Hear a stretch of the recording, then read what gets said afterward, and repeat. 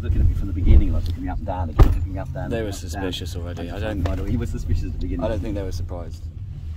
This is obviously the main entrance for the main reception.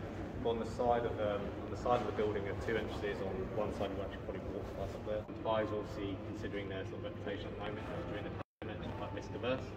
So also they don't want any sort of unnecessary views getting out. If something were to happen on site, so they're very risk averse enough for people coming back. Yeah. It's all very controlled, as you can see. You can track already.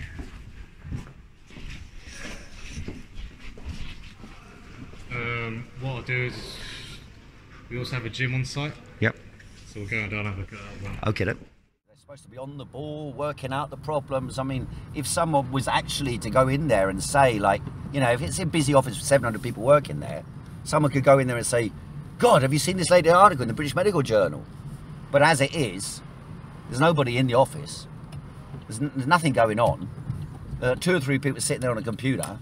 One girl in a little pod having a laugh on the phone. And an estate manager and a canteen with nobody sitting there. And like 2 or 3 people having a meeting. And that's it. And that's the headquarters of Pfizer. So, you know, it's like king with no clothes. They've got no clothes there, have they? Right? If you'd think going to Pfizer, giant headquarters, oh, them busy working away, how to, you know, organise the mass the whole country to save the world, and the whole world to save the world, and introduce this new. No, there's nothing going on. The headquarters is empty. Nobody in there. So where's all the decisions being made? Where's the, you know, the debates? They said they got town hall discussion. Where's the discussion? Where's the debate? Even inside their own, you know, you got 3 or 4 people. The Chinese Communist Party, you know, they call a meeting, you've got to be there. And then they have a debate inside the meeting, secret, only you allowed to. Oh, your ears only, right? But where's that going on here?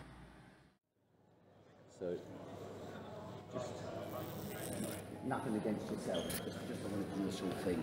And that is, I didn't only just come here to visit the property, to have a look at the property, I also came here to make a point.